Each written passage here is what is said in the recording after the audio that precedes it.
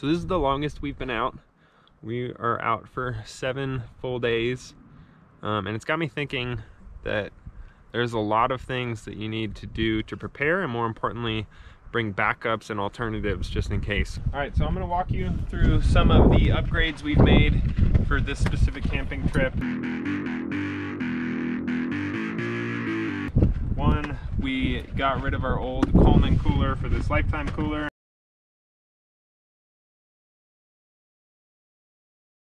It's not as expensive as like a Yeti or something similar, but it does the same thing. We put ice in it last Saturday, and it's now Friday. It's got these cool latches on it. And you can see it's clearly still holding ice, which is great. It comes with 2 bottle openers on the side, as well as a place to put a padlock on both sides. This one is certified by the Interagency Grizzly Bear Committee. It is bear proof. And this is a 65 quart. Last time we had a 50 quart. So this gave us a lot of extra space. You can get a full case of beer in here with like 40 pounds of ice. The only caveat is it's been very cold, so our ice is not melting at the same rate that it normally would melt at. And then last thing, it's got this cool little drain on the side, because to keep your ice colder, you don't want to keep the water in there. I think the only downside to this is these handles. They're kind of awkward. It'd be nice if they were more solid handles or just molded into the side here. We made sure to bring extra camping stakes, which is good because we've bent a couple, we've lost a couple. And then last night I was freaking out, thinking that what would happen if I lost my car key. So probably bring a spare car key as well. That would be smart. And then we got a couple of Pelican cases for some of our gear. So this one specifically is just for the GoPro stuff, backup clothes. So thankfully I had an extra pair of jeans because one of my pairs is covered in dog vomit. It smells so bad. So I was pretty happy to have this backup pair. And that goes for things like backup shoes.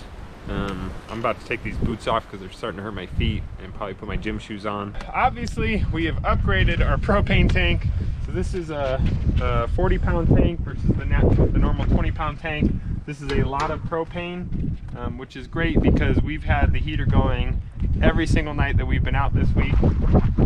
Only problem is it's in front of our other modification, which is the tongue box.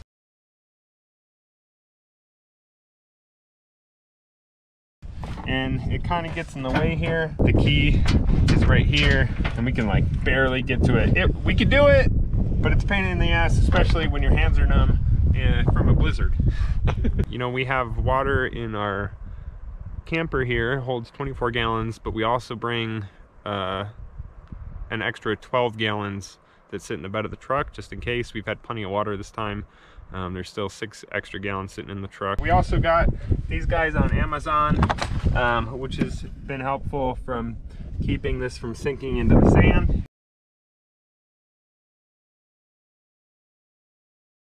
The little buddy heater we have it running off of a 20-pound propane tank, but we didn't think to bring any 1-pound backup tanks just in case. Our portable buddy heater,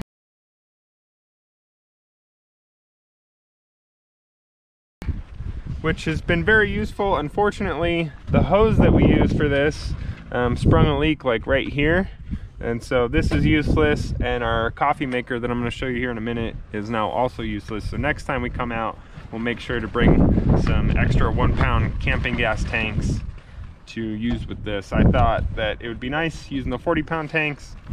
Unfortunately, these are useless if the hose is useless. Which brings us to our Coleman coffee maker.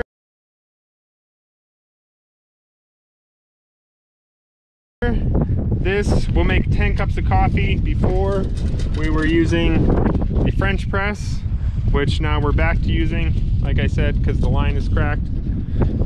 But this actually works really well when the propane is working. We had initially hooked this up to the line that comes off of our camper, and it wasn't getting enough gas. It's been brewing for about 40 minutes now, and it doesn't even have a full cup of coffee. Once we used a different line and a different tank, this thing worked really well. We did a little more trial and error with the coffee maker, and we swapped it to just a regular tank and a smaller hose, and the flame is so much bigger now, and it is like actually brewing coffee. Like, look at that. This thing might not be a piece of junk. And we drink a lot of coffee. This some serious gourmet shit. And then food, we have food that will spoil, and then we also make sure we have food that won't spoil, and we have enough food in case we were stuck out here for an extra couple days or something. But it's also important to note, because we keep thinking we're out here in the middle of nowhere, and we are, but also on a map we're 30 minutes from the nearest town grocery store. So it's not like it's the end of the world if we had to go get something. It's more of like an inconvenience. And the final thing that you guys have already seen, but I want to show you, is the Bighorn pizza oven.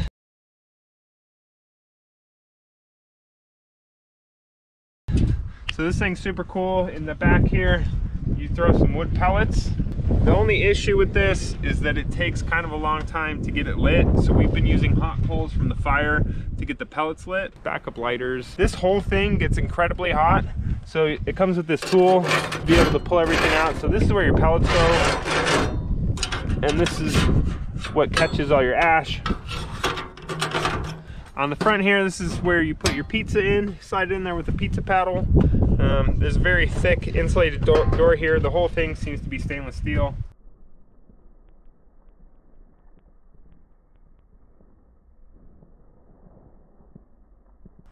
The smokestack comes off like that, and you can store it in here, and then the legs underneath fold up. It's a little heavy, but overall, this thing was awesome. We've made pizza with it twice, and tonight we're gonna make pizookie for Courtney's birthday.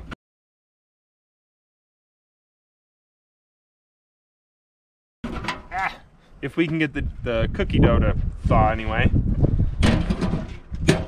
We didn't bring any backup sheets, but we did bring extra pairs of blankets. So all in all, we had 4 sleeping bags and 2 blankets. Unfortunately, 2 of the sleeping bags and both of the blankets are covered in vomit and diarrhea, even after I washed them. Oh, and before you go out, probably check your first aid kit. We had apparently used up all of our ibuprofen on our last couple trips, and so we did have more ibuprofen. It was in another first aid kit, so back up to the backup, right? But had we checked it before we left, we could have refilled that first aid kit. I think that's all of the gear that we've upgraded to. That's a cool pizza! Yeah, freak.